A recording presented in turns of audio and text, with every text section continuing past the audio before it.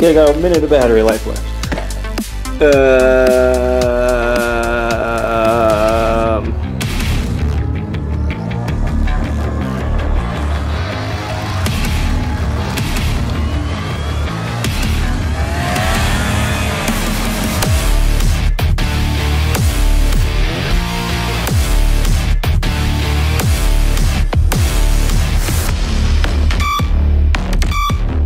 Okay, I got this in here. Well, I tacked it in there. And I moved this bearing support post mechanism apparatus. I don't know if you can see over about 1.5 inches. So then this should allow the shock from maybe from a different go-kart to fit in a little bit better.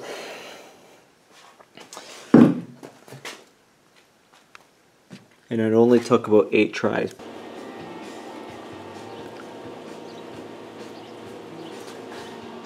I don't know what I'm doing.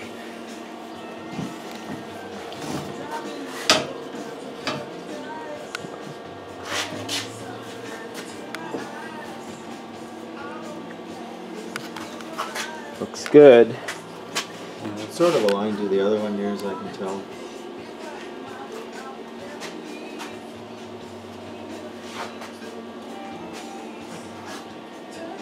Is your arm getting tired? Yeah, a little bit tired.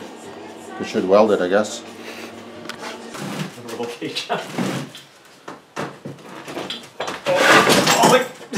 we're good. Yeah. Good. That was easy. So.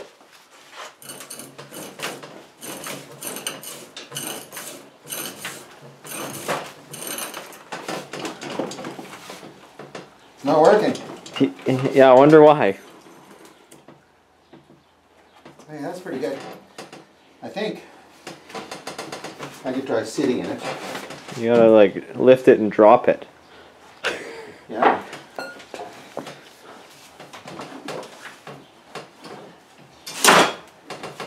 Okay, that didn't really go down at all. Okay, we're out back in the parking lot.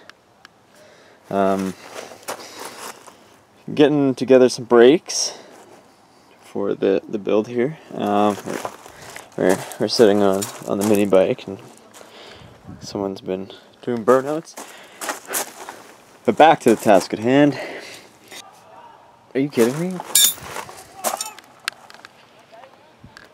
Can you see that? They're playing cricket. Anyway, back to the what I was gonna say. We pulled front brake system from what was it? Some sort of some sort of motorcycle.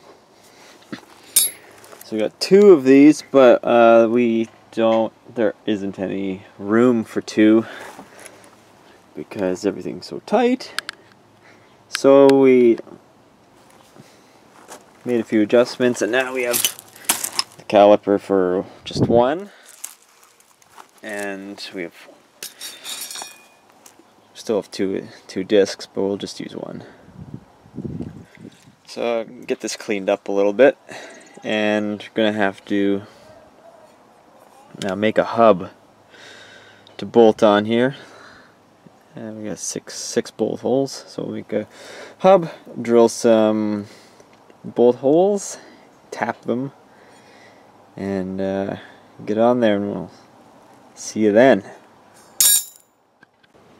Alright, so I cleaned off this wonderful disc, looks pretty good.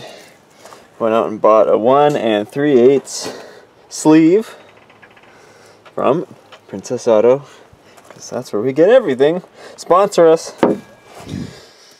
And turned a hub on the lathe. So just turn that over. So that fits on just like that. And theoretically, the threaded holes will line up all the way around. It's close. That's how that works. And then when it's all said and done, this will be on here. Obviously, well, I'll just put that back to show you. You can go either like that or turned upside down. I think it's actually going to go like this.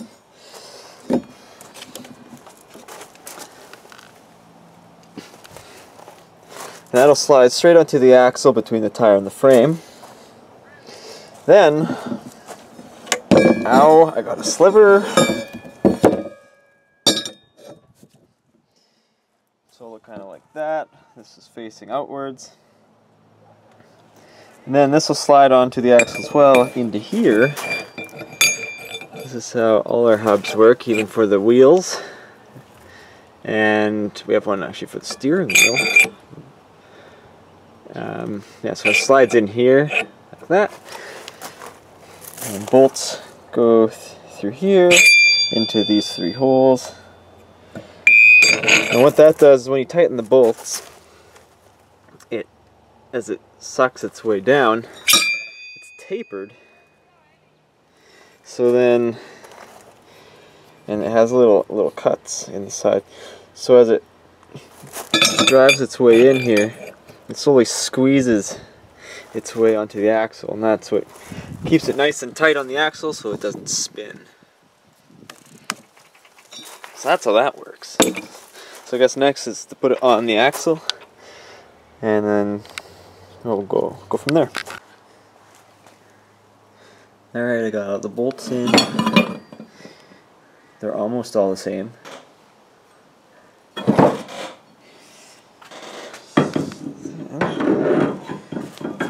Slide that on. Obviously it's loose, but this is a perfect fit, so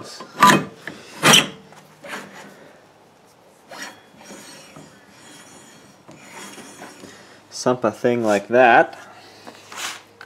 It's been a couple days and we've just been up to a few little things here and there. One of them was we put some spacers.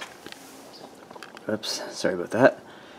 Put some spacers under the engine mount thing. This way, when the clutch goes on, it used to hit the metal here. So now it's raised up a little bit. We got rid of that problem. And look, more traffic. This is classic on this channel. Oh, bonus. Now what else did we do? I guess the suspension's all good. We did end up putting the leaf spring in here, and I think I already mentioned that. So now it's good and stiff suspension. What else? Well, we got it off the table, so it's now just freestanding. Front suspension might be a little bit soft. We have ordered extra or different shocks for the front. Seat was moved forward because we thought that, well, we tried it, and then this would secondary clutch was gonna. I thought for sure someone was right behind me. That was weird. We thought this would hit on the seat, and it did, but then we moved stuff around, which made it so we could bring the seat further back, which was nice because now the head's actually protected by the sidebar, and you're sitting a little bit further back, which looks nicer as well. Got the new tires on, sort of. We haven't locked it into place yet, which is why we have so much extra axle there. Steering column, had to raise it up a little bit to make everything work well, and so I could fit in the seat. Lots of little changes that were good before, but then after you change one thing, it kind of snowballs, and you have to change a bunch of other stuff. What else was there? I knew there was something. Ah! Speaking of brakes. So on the orange cart, let's just run out there, shall we?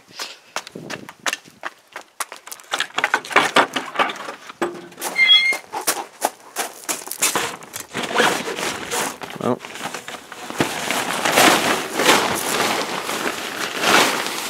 Okay. So, oh, I can't even see. Back in there, there's a lever. Hopefully you can see that. And then that just pushes the rod into the brake caliper. Or, yeah. So we want to do something similar with that for this cart. Just seems like the easiest method.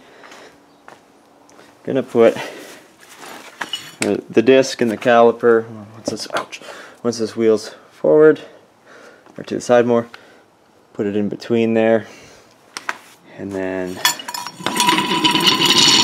nice. This will rest somewhere here. Where was I? Up here maybe? I don't even remember. Oh, more traffic. Good. This is getting boring.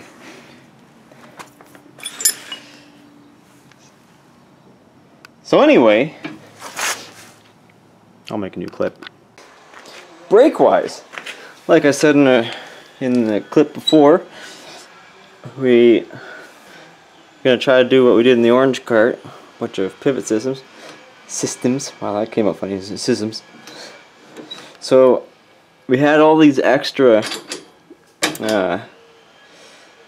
steering arms that we didn't use. These ones are actually off of the original snowmobile we found the motor on. So that gives us some threaded ends and some adjustment. So we got the pivot there. Also sounds nice, plays you a little song. So over here we machined a few pieces.